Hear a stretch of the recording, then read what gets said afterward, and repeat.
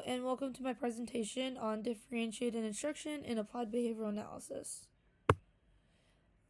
So my current position is a registered behavior technician in which I provide direct one-on-one behavior therapy services under the supervision of a BCBA to children who are diagnosed with autism spectrum disorder and other varying diagnoses including intellectual and or developmental disabilities, learning disabilities, or social-emotional disabilities. My detailed plan for this specific project is the comprehensive approach will concentrate on having students finish a writing assignment more independently. With self-directed learning, students will take charge of their education and foster an environment that supports their productivity. To teach them a writing talent that they may utilize for the duration of their academic careers, I want to take advantage of their interests and readiness levels. So my plan and rationale for differentiated instruction. So children learn well in different ways and seem to profit most when instruction is differentiated in some manner to accommodate these differences. When a teacher knows what each of their students knows and how they learn, they can tailor lessons to better fit their knowledge levels and learning styles. Below, we can find getting to know students through learner snapshots and student self-descriptions in the graphic or organizers below. So the pre-learning activity, also known as pre-active, engagement is a non-negotiable of teaching and learning. Students are more likely to remain engaged in class if they have an interest in the subject matter. To complete the pre-learning task, students must investigate a pet they would like to have at home and complete one of 3 graphic organizers that were made according to readiness level. The first being a graphic organizer for a learner who may be more on the struggling side. And then this is more of a graphic organizer for an average learner. An advanced learner's graphic organizer, pet type goes in the middle. They must list at least 4 characteristics of the animal, 3 reasons they want it, supplies needed, 2 things they might need assistance with, 3 things they will do to care for it, and 2 reasons their family should consider getting this type of pet. So during the learning activity, which is also known as interactive, students will practice writing in a descriptive manner as part of this interactive assignment. They have never before expressed their needs and wants in writing, although they are all quite skilled at doing it orally or visually. Both a proper paragraph written at an average ability level with all necessary elements as outlined by a checklist, and a paragraph that omitted material will have been provided by the teacher.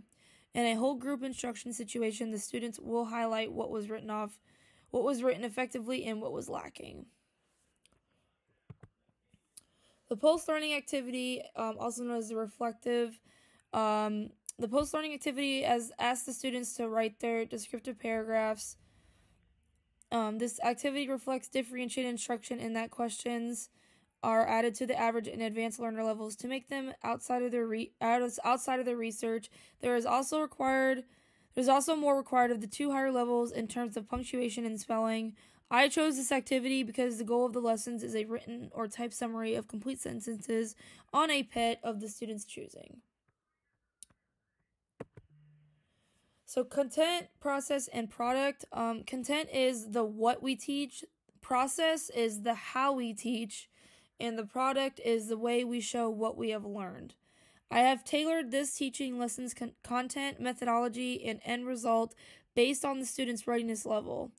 In my classroom, students are divided into 3 levels, and while they are using different resources, they are all working toward the same objective, which is writing a descriptive paragraph.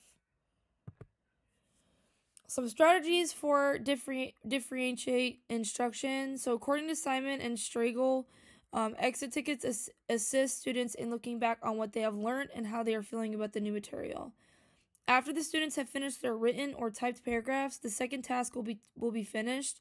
To help the students develop a visual project about the animal they choose to research and write about, I will form interest groups that they can join. This exercise addresses the needs of the learner in the relevant field. To the class, they will showcase their work. And this is an example of an exit card. Some future goals is giving students as much responsibility with their learning as possible. My students are not incapable of completing autonomous work just because they operate in various ways. Finishing off the tiering exercises with my class, a student can work with the essential content at an appropriate level of challenge through successful tiered instruction. Create original assignments that my students can do for their lessons. I believe that when it comes to teaching, I do a good job at differentiating both the subject and the method, but I don't always end up with a fun outcome. It is essential for cognitive connections to allow students to approach work according to the option that makes the most sense to them. Summary. So, as educators, we must remember that distinguishing is a process that takes time to master and is a talent that must be mastered.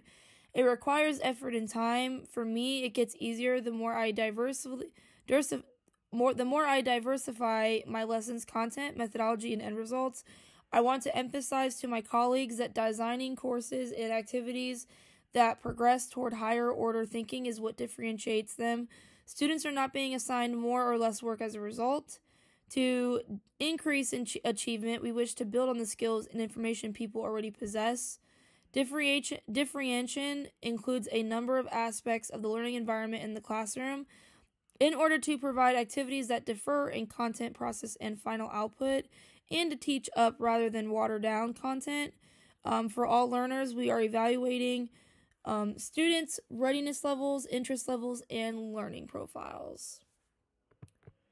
And obviously the last slide we have here is all of my references supporting all of my work.